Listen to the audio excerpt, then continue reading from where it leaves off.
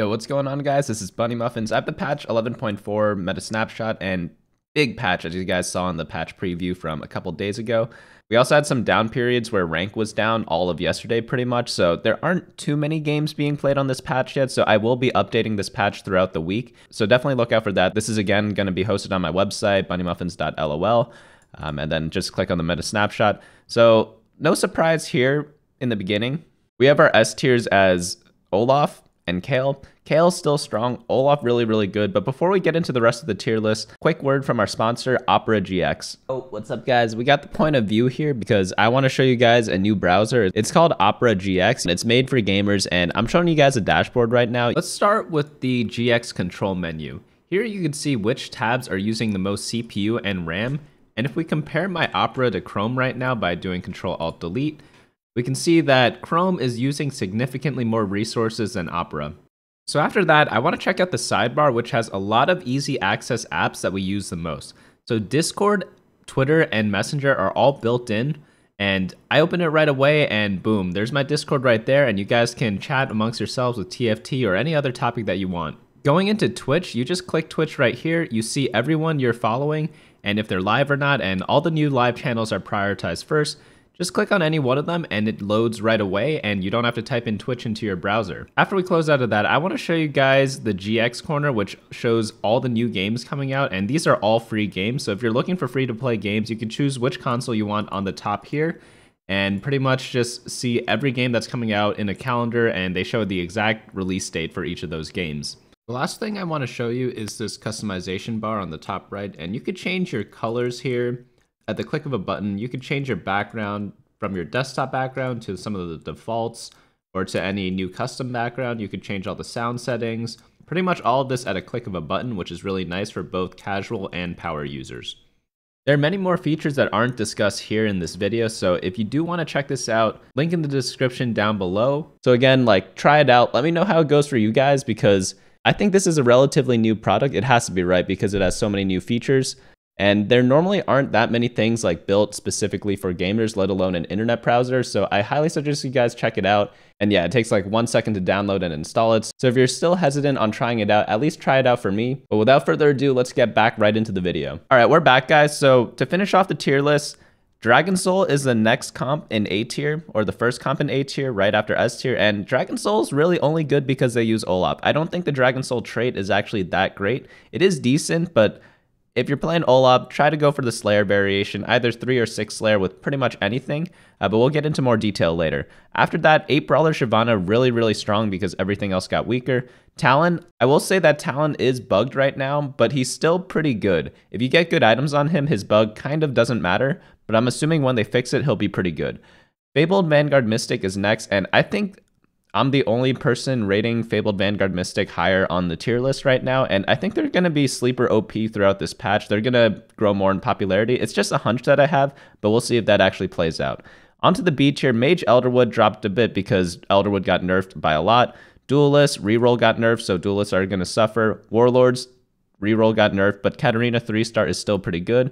Zed moved up from C tier because everything else got nerfed. Assassins, another sleeper OP comp. I've been saying this for a while, but it's just really difficult to play because it's hard to pull off because you need so many requirements for the comp to work. That's why it can never really be A tier or S tier, because it just takes too long for the comp to ramp up. Reroll Mages is actually pretty playable with Brand, so I definitely recommend checking that out if you get a Brand reroll at the start. And Reroll Diana, it's still possible to play. It just got nerfed a lot. I just wouldn't do it that much if I were you guys. Reroll Nasus, garbage now. Cultists, they got a minor buff, so they're not the worst comp in the game. Dare I say they might even be B tier later in the patch, but I'm going to keep them in C tier for now because I just haven't seen anyone go for 9 Cultists who's actually good at the game. And then Sharpshooters, yeah, when Nidalee gets nerfed completely, you're not going to be playing Sharpshooters anytime soon. So let's get into the rest of the tier list. We have Slayers. Slayers, there are many different builds. I have 2 builds over here, the 3 Slayer and 6 Slayer variation. There's also a bunch with 4 Vanguards or pretty much anything you want. Any comp, oh yeah, I forgot to mention this in the beginning. Any comp with Samira 2-star with Deathblade, QSS, or Guardian Angel, just Deathblade and a defensive item, you're going to have a high chance of winning the lobby. I can't put Samira in every composition because she fits in literally so many.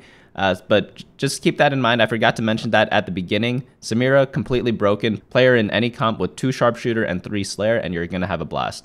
But back to the Olaf build. You could play Samira in this too if you hit her late game, but you don't need her to win. Olaf is enough to get top 4, and then if you want to get first place, add in a level 1 Samira. If you want to guarantee first place, add in a level 2 Samira with items. But yeah, this variation's pretty good. Don't go for the 2 Siphoner unless you have Swain 2. This is like a more late game build that I have here. If you want to transition into this, you could either play 6 Slayer or do like 4 Vanguard like I talked about earlier, or just play like random strong units. That works too. On to the next build, we have the 6 Layer variation with Sivir. Sivir's going to be really great for buffing Olaf. Oh, and just to note, like I have GA here, I have RFC there. The items that you really want on Olaf are Deathblade and Runons. And then third item, either GA, either RFC, both are really good. Some people just like slamming GA early if they know they're going to go Olaf, and that's perfectly fine to do too. Like you don't need perfect items for Olaf, but they do really help later in the game if you want to get first place. But you don't always have to get first place every game, so just keep that in mind. Next up is Executioner Kayle. Even though she got nerfed, she's still really popular, and I think she's still pretty good because her items work on so many different champions. So if you end up rolling down on level 7 or level 8, you get the chosen Kayle, or you just get a free Kayle too during your roll down. She uses a lot of the same items as other people, so you might as well just build her. She's super flexible, and because of her flexibility in terms of items and the units that she plays, she still is in S tier. So you don't have to play what's on your screen right now. The only core units are these 3 back here, Yuumi, Kindred, and Kayle. And then with this, you could build up on it by adding in Divine, adding in Mystic, adding in more Executioners. It's all good from there. There's so many different options. On to the next tier, we have A tier Dragonsoul. This is just another Olaf build. There's nothing much else to say here. You could go for Dragonsoul, but I'd rather go for the whatever, what's the other one called? I'd rather go for the Slayer build of Olaf. Another cool thing you could do is move Aurelion Soul to the front line with the Hextech Gunblade. He'll end up healing a lot. That's an interesting thing to do because he gets a Dragonsoul buff when you put him in the front line. But overall, like, this build's pretty good, but why are you going for this if you could play Slayers instead? But if you get it, just play it. On to the next build, Shyvana. Just because everything else got weaker, Shyvana got a lot better. Shyvana's kind of the same as Kayle. She works with a lot of different items. Even though Runons is the best item for Shyvana, she uses a lot of Olaf items. You notice over here, all 3 of these items, they could be used on Olaf. So just go for Shyvana if you get like a chosen Brawler while you're trying to go for Olaf, because it's still going to be really good. It's not going to be as good as the Olaf, but it's still very playable, and I still recommend it. Next build, Enlightened Talon. So Talon's bugged. When he ults and he kills a unit, he doesn't get his mana refund right now. That's what I've been hearing. I haven't seen it myself in my own games because I haven't played Talon yet.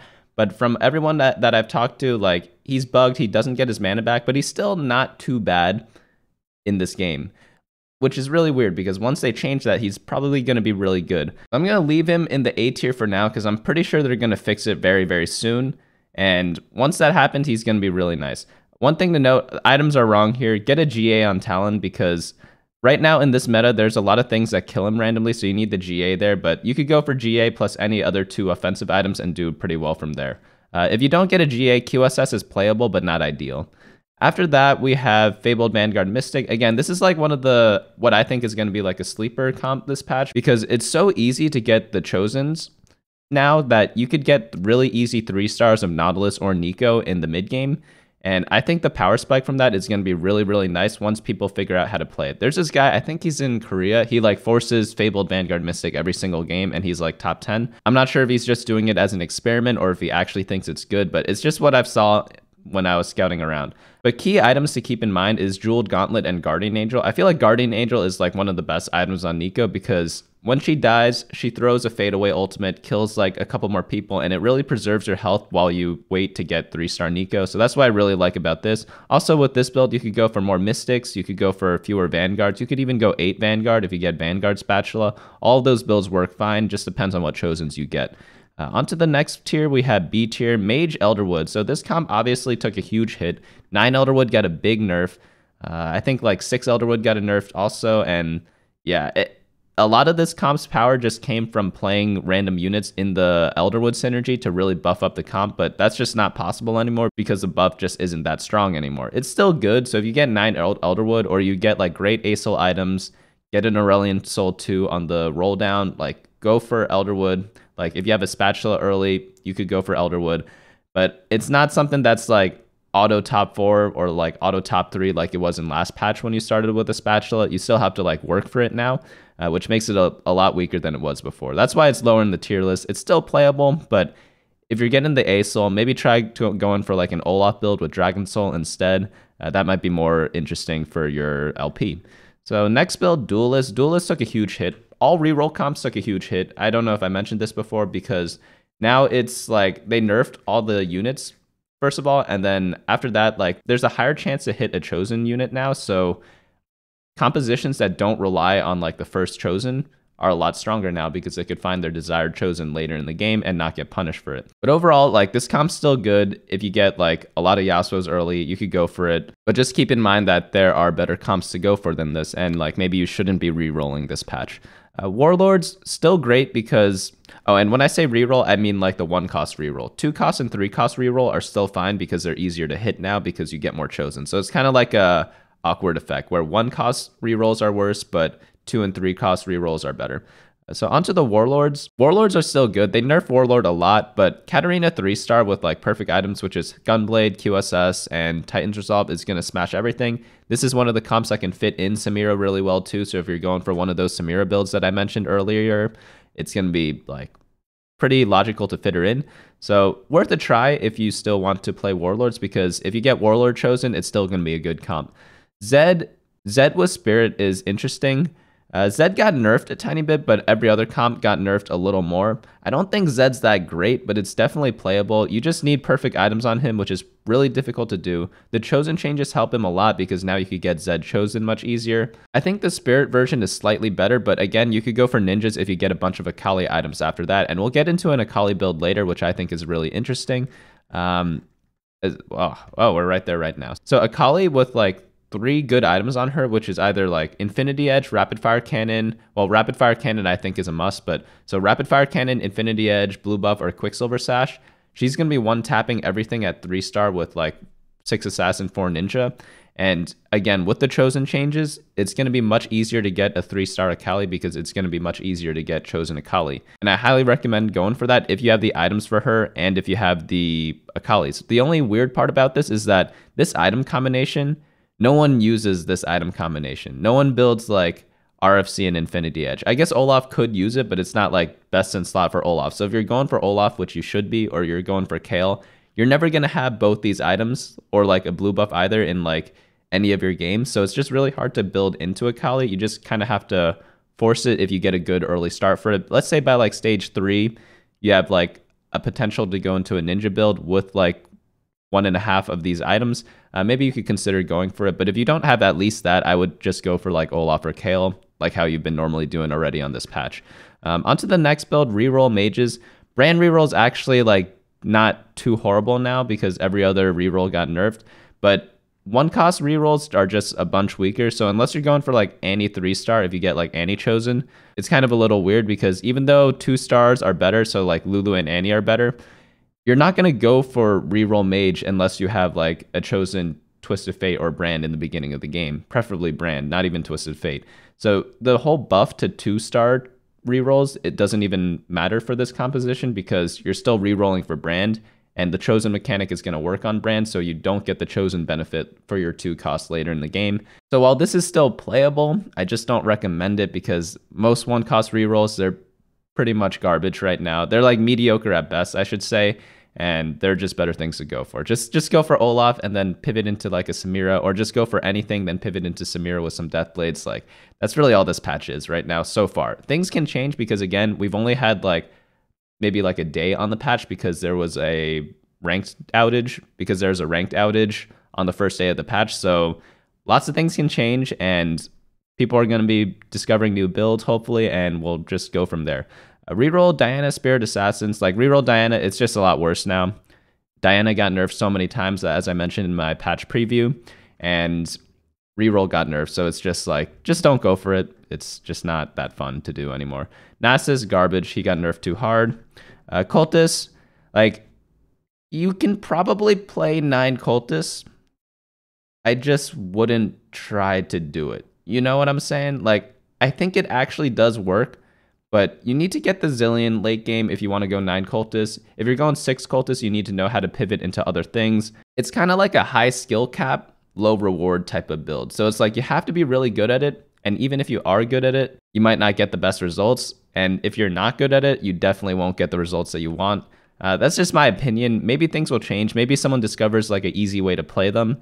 And in that case, like Cultists will be really nice for a lot of players. But right now, like they just buffed the magic resist to Galio, and I don't really think that does that much because Galio doesn't really die to magic damage, in my opinion. He dies to sustained damage, and magic damage is mostly like burst damage. And that's literally the only thing they buffed about him. They didn't touch any of the units, I believe. So all the unit strength is like exactly the same as before. So there's really like not that big of a buff to Galio in the recent patch. So I still don't think he's playable, but if you guys give it a shot, let me know how it goes because it is a really fun comp. So spoiler alert, I played it on my new account, which I made a new account on Japan to do like an unranked to diamond video. I played Cultists there, but like it's much lower elo, so obviously I'm going to do well in it. But it was really fun, so maybe if you guys try it out, have some fun, let me know how it goes. And because at the end of the day, like if you're not having fun in the video game, then it's like, why are you playing it?